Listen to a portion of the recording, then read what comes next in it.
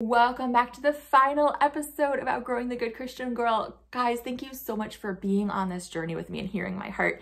And again, comment below anything you want to talk about, any topics like this to talk about in the future. And after my 2-month maternity leave, I would love to come back and do some more videos about this for you guys. So today I want to talk about how my faith has both hurt and healed my mental health. And this video is sponsored by Faithful Counseling.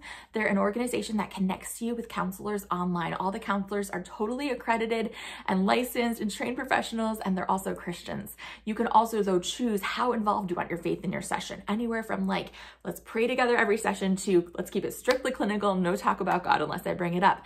You can choose, which I think is such a good quality to have in a counseling company. So they're sponsoring this video. All their sessions are online, so you can join up from anywhere in the world. And I have a link down below that can get you 10% off your first month with them. FYI, I do get a commission from them with people who sign up, but I'm not promoting them because of that commission. I'm promoting them because I really, really strongly believe in the power of counseling. If you've watched my channel for a while, you know that that is true. So a few years ago, I was talking to my doctor about some symptoms I've been having, and I thought there was something wrong with my heart. Turns out I was struggling with a lot of anxiety and had never known it. It was funny because the people in my life close to me were like, you never knew you were struggling with anxiety? Like, it is so obvious. It's written all over you. I'm like, why didn't you tell me then? Because I had no idea. I was also struggling with depression, but I didn't know that either at the time. So I started going to see a counselor here near me, and he's this amazing person. James actually goes to see him too now. And when I started going to see him, originally I started because of my anxiety and how that was affecting my marriage. But quickly it turned into talking a lot about God in our sessions. I'd been really wrestling with my faith and what I believed, and different things just didn't seem to make sense to me anymore. They didn't seem to line up with what I understood of God in the Bible, and I didn't know what to do with that. I felt anxious all the time about it, like it was always weighing on my mind. And I also felt this constant pressure to be good enough for God, like this daughter he could be proud of. So that even rolled into my everyday life with my quiet times with God. I was constantly worried that I wasn't spending enough time. And you know, when I'm spending time with God, I'm like getting distracted, and I feel like I have to reset the clock to make sure I have like a good 30 minutes of uninterrupted time focused on God. And it was just like all this pressure I was putting on myself that honestly God was not putting on me, but I was. And I just felt guilty all the time. And when I'd have my quiet time, I'd feel a sense of relief, like I can check that off my list for today. But then I'd feel guilty for feeling that sense of relief.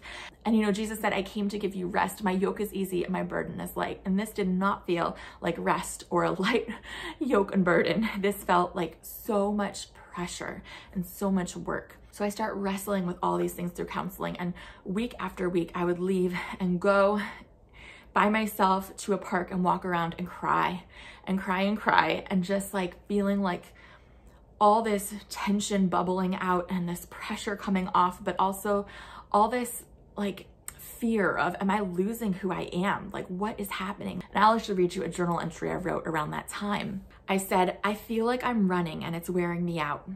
Why am I so scared to be still and be with God? What am I afraid of finding there? What do I think I need to bring that I don't already have? What do I think I'm gonna find there? Answer, questions, ones I don't have answers for, about God and doctrine and controversial issues in me. Why do I feel like I have to be anything or figure out anything when I come to him? The questions just make me anxious. They take over all the space I clear in my head, so why clear it to begin with? And that's why I'm running. I'm running from all my questions. And maybe from the grief of questioning all I once was so sure of. Maybe from the loss of that version of me. God, I just don't know. You don't have to know. Just come and rest, child. Lay your burdens here. And for a while, I couldn't get away from that tension and turmoil and grief. But you know, as I continued through counseling, and my counselor would just ask these questions like, why do you need to know that? What is that driving force in you that says, I can't rest until I have it all figured out? And as I slowly started accepting that, like, number one, I don't have to have all the answers.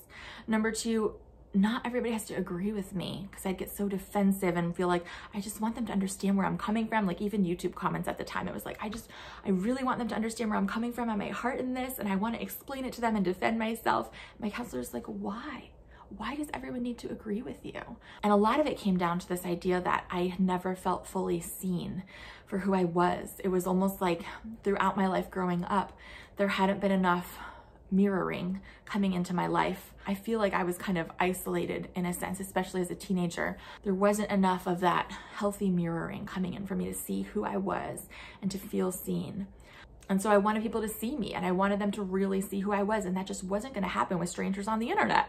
Another thing I started accepting, number 3, was just accepting where I was on my journey, that I didn't have to be somewhere else. I could be right where I was, as messy as it was, and God was with me, and he loved me there. And number 4, that maybe it was healthy for me to run from all these shoulds I've created, all this pressure I put on myself, that maybe I did need to run from that. I started having all these dreams about running from something. My counselor said, I wonder if it's you running from the shoulds you've created. And it made so much sense to me just to say, I've put all this pressure and rules on myself that are not from God. They are from me and sometimes church culture. And honestly, there came a time when I just didn't have a quiet time every day. And I know that's super controversial in Christian circles. It wasn't like I didn't spend any time with God. I would just talk to him throughout the day as I was painting the walls or as I was running after my child. It could be just little prayers throughout the day, but just that staying connected rather than doing it a certain way. I actually have a whole video all about that journey for me in my quiet time that I've linked down below.